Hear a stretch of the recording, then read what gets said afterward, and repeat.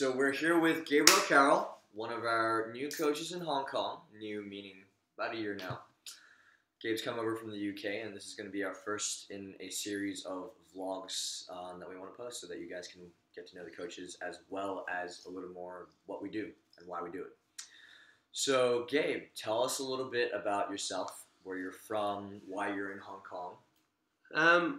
Well, yeah, as Morgan said, 1 year in Hong Kong, born and raised here, but left at a fairly young age.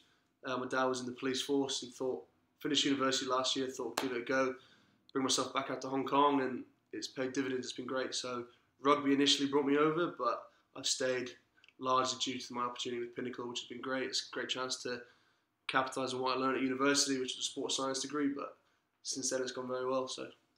Okay, and while you're at home, you played for a couple of rugby teams. Yeah, so rugby's been my background ever since I could walk.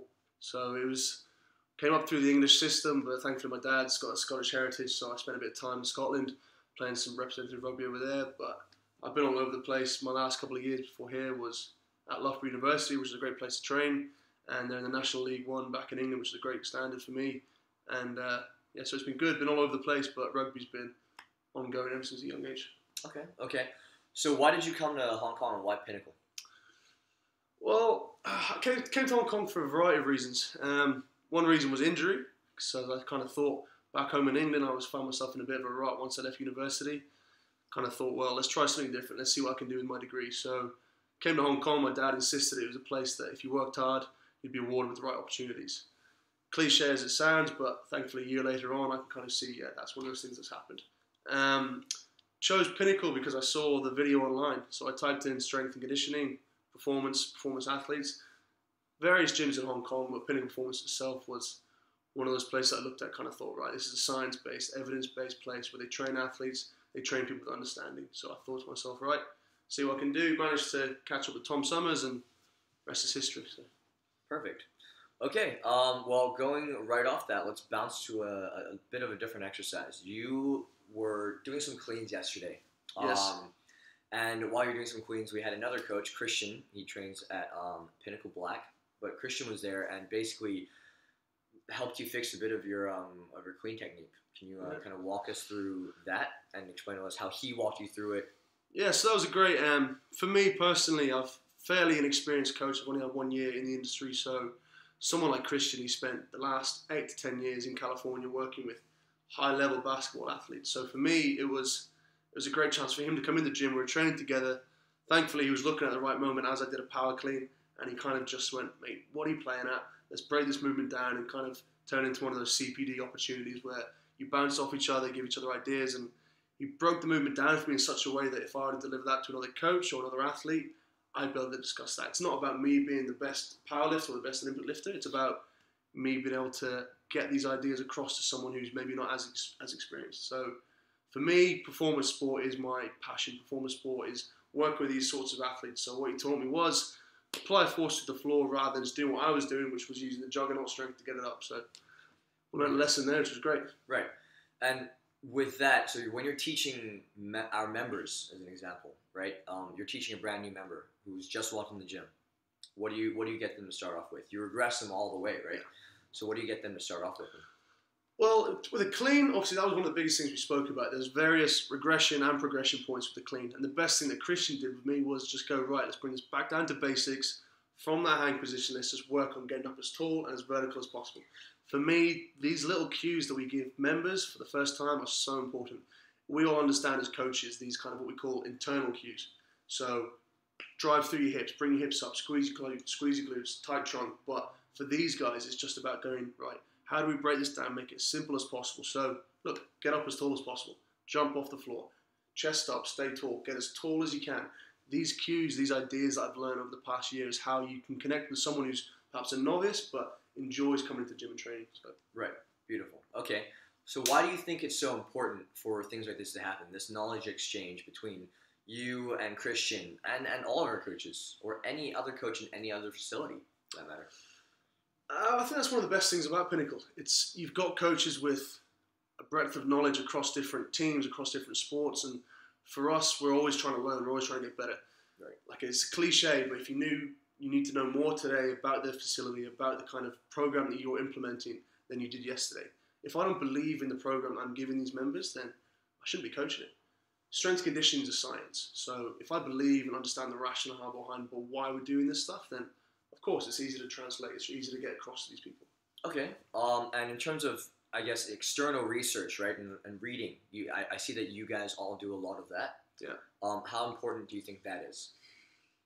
Knowledge is power, isn't it? So it's one of those things that we've got these, like I mentioned, CPD, continued professional development. So each year as coaches, we get the opportunity to kind of go into an area we're not too familiar about and to go, right, can I have a bit of support on this? Can I take some time out to just dedicate my time with this subject? For me, already this year, I've spent some time with Tim Gabbett, who's worked with various NRL teams and football teams up and down the Premier League. So opportunities like that, for me, is kind of how we consistently improve and get better as coaches. And if you're not getting better as a coach, then for me, that's kind of when you stop loving it. Right. Okay. Awesome. And going back to that science part, this is something that came up 2 days ago. One of our members has come in and basically she wants to grow her booty. And this happens with quite a lot of people, right? Why? So you were explaining to her the hip thrust, why we do the hip thrust. And she didn't really understand why we do a single leg versus, two-legged hip thrust. So can you walk us through why one-legged versus two-legged, why you use both, why you program both, and also how it benefits you, how the hip thrust in general is a great movement. Things with that member in particular, she's only ever used machines. She's never stepped into a gym. She's never just seen barbells.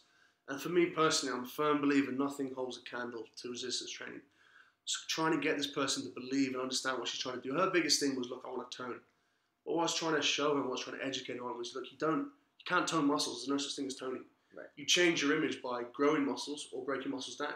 So her biggest worry was, if I lift big weights, I'm going to get big. I'm going to look like Arnold Schwarzenegger. Right. But trying to get across to her, look, these single leg, these bilateral, these unilateral movements we're giving to you are going to change your image by growing muscles. Don't be afraid to lift weight, because load is king at the end of the day. And even for females, you see with females nowadays, they're doing these heavy hip thrusts, but these are the sorts of things that are going to have and pay dividends in the end, rather than just being sat on a machine that stays in one plane of movement and you're just going to push weights up and down all day. For me personally, working single leg off balance, kind of working on all those trunk, those stability muscles in and around, all the glute, all this muscle supporting the glute, that's how we change our image. So for her, it's about making her realize you don't need fancy equipment to get better, to look better.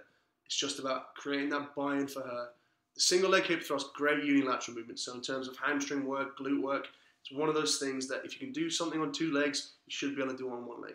The bilateral hip thrust, 2 feet planted on the floor, great thing for most people. You can just load the bar up. Right. And for me personally, one of the best movements for performance athletes as well as a daily gym goer. So glute, posterior chain, all of those sorts of things. That's how we're going to get better as an athlete and get stronger, get fitter, and look better. Right. And her, her profession requires her to be very mobile, right? Yeah. And that's the thing, right? I mean, we've had a few athletes come through Pinnacle, and you can tell that they've worked with a lot of, machines, and as a result, they just don't move right. Their movement patterns are off. Okay, so in terms of, I guess for me, as someone who's, I guess, trained but has never really gone into too much of the science, how would you explain to me? So I come in, I know that I do the hip thrust. I know that it's great for growth. I know it's great for glute growth, especially, right? It's great for hamstring and quads. But why, in terms of performance, how does that benefit me as someone who wants to be better at, say, running, right? For hip thrust, it's like I've used this every time I teach the hip thrust. The hips are the center of human power development. Anything you want to do, hip extension, hip hinge movements, but it's being able to come from there, hip extend as we go through with a load across your waist. Right. Sprinters, jumpers, similar to what Christian taught me. It's getting that hinge position, it's getting your hips through the bar. If you're just working with your knees, ankle and knee extension, you're missing the big part of your body, which is the hips. So trying to coach that with athletes, with sprinters, the hips are one of the most neglected parts of the human body that people don't understand. People think, right, big legs, big strong quads, big upper body, but the hips is what allows you to apply force to the floor. It allows you to change direction, it allows you to break through tackles, it allows you to jump higher. The hip thrust itself has been proven, much like the trap bar deadlift jumps, to improve speed, to improve that kind of force production. Right. And it's it's the journals say it, the science has it there, but it's just being able to give it to someone who either wants to look better, grow stronger, or give it to someone who's a performance athlete. It's going to make you better, it's going to make you stronger, make you quicker. So the science is there, and it's kind of unquestionable, which is good. Beauty. Okay. I know that one of your favorite sessions to coach is actually our Thursday lunchtime session, which is the MOBE session, the mobility session. Why? Mainly because my body's broken. So the mobility for me is something I've only really been introduced this past year. I have spent years hammering my body, playing rugby, getting injuries. My shoulders have gone through several different kind of transitions from AC joints, labrum tears, and I've kind of realised the importance of the longevity of weight training doesn't just have to be lifting weights. Right. It's about understanding how the body moves. It's being able to understand that you're sore because of imbalances. Right. So if one side, same as with the single leg hip thrust, if one side works and the other side works a lot better, or one side doesn't work, why is that happening? So with the mobility session, it's a great chance for me to get a really good hands-on approach with members to kind of say, look, you're sore for this reason. Why is your squat not getting as deep as you need it to be? Why do you struggle when you overhead movements? Let's take a look at it. So for a lot of our members, the overhead squat is one of those things they really struggle with. Well, why? Let's start from the bottom. Ankle mobility. We saw with a member the other day, the ability to dorsiflex that ankle is something members often neglect. But then you kind of come into the posterior chain, lower back, shoulders, all these things which we spend an hour on, soft trigger work, myofascial release, all the foam roller work, but it's a great chance for me to get on my knees, kind of get in and amongst, and it's great benefit for me, playing rugby at the weekend, break down all those kind of imbalances and all that sore tissue that gets hammered over the weekend playing rugby, but also in the gym. When you're lifting weights, you're breaking muscle down. Right. You're going to create damage, you're going to create stress, DOMs, all these sorts of things that people find. So the mobility session is a great supplement to what you're doing in the facility. Right. Yeah, I mean, we do have a lot of members who come in and, they've been sat at desks all day. Yeah. So they just get the tightest hips, crazy active traps, and shoulder issues that we see with every single member pretty much. So that's great. So what do you think about doing another video sometime soon with mobility work? I'd love it, love it. You see these movement coaches, these body coaches on Instagram, the social media guys, that's where it's going. That's where performance sports are going, I think. So I think you can be big, you can be strong, but unless your body is able to move with the full range of motion, unless you're able to bend down and pick things up comfortably without feeling, oh, this is tight, that's tight, then unfortunately we're going to plateau. So I'd love to go through that. Awesome. Okay. Before we move on to our final question, what is the most memorable thing that's happened to you in Pinnacle in the past year? Memorable thing in Pinnacle in the past year? Oh, it's tough. It's tough. Probably doing this vlog. Probably be up there. Yeah? Probably one of the hardest things I've done, so it's been good. Okay. It's been good. Okay, good. Your favorite exercise? I know that you told me earlier it was the squat, the back squat. Okay. Talk us through it. What kind of cues do you use to coach it? What kind of cues do you personally use? And what kind of mobility work you do beforehand? Kind of walk us through it so that we can understand why it's your favorite exercise, and two, how we can improve our squat. So the back squat for me is, thankfully I've been gifted with short legs, thanks to my dad. But no, the back squat for me is one of these, what we call these primal lifts. It's one of the big five. You've got your bent over row, your deadlift, your squat, all these sorts of things. So for me, the squat is always been an indicator of just how strong I am.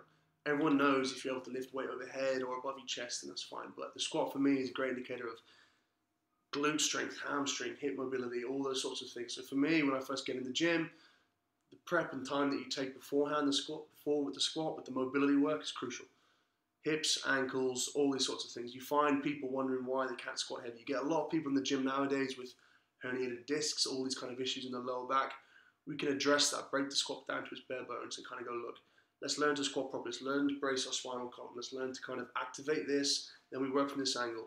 People have got dodgy knees. People are sat at a desk all day. People can't get beyond parallel. So that's what we're trying to coach them through this, guys. So the back squat for me indicates your strongest points, but most importantly, indicates where you're weakest. Right. So it indicates if you're shooting off to the left, one side's tight, one side's not working. For me, that's, you put a member through a back squat session, then you kind of, by the end of it, prescribe them with something that doesn't necessarily involve back squat, but it showcases what they need to be doing. So. Okay. And what kind of cues do you coach them usually? When members come in and they're struggling with the back squat, for example, maybe they've unwrap the bar. It's on their shoulders, and you see them kind of hunched over a little bit with the shoulders. Their necks, they're kind of looking down, and when they go down, they kind of lean forward. Well, for me, same as what happened this morning. I was working with a client who, until he looked at himself in the mirror, he couldn't see that every time he went beyond parallel, his chest would drop forward. So for me, it's just those external cues you speak about. So step as tall as we can, bring those shoulders in tight, bring those elbows in as tight as we can. But for me personally, the back squat is, just imagine you're sitting onto a box. Everyone knows how to sit down onto a chair. Everyone knows how to sit down onto a bench. Do the exact same with the barbell on your back. Right. Learn to sit back, hips go back first, chest stays up nice and tall, stand up tall as you come up. Stay tall, sit back, come back up, brace your core. Right.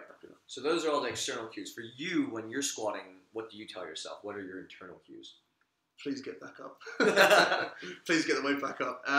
But for me, I've always had kind of issues with my lower back. So for me, it's about maintaining that kind of what we call intra-abdominal pressure. So I need to focus on that. If I don't control my breathing, then my back goes, my lower hips will kind of sway off to the side. That's when I start to struggle. So for me, it's all about maintaining that torque. So. Okay, beautiful. Thank you guys for tuning in. We will be back with our next vlog soon with one of the new coaches.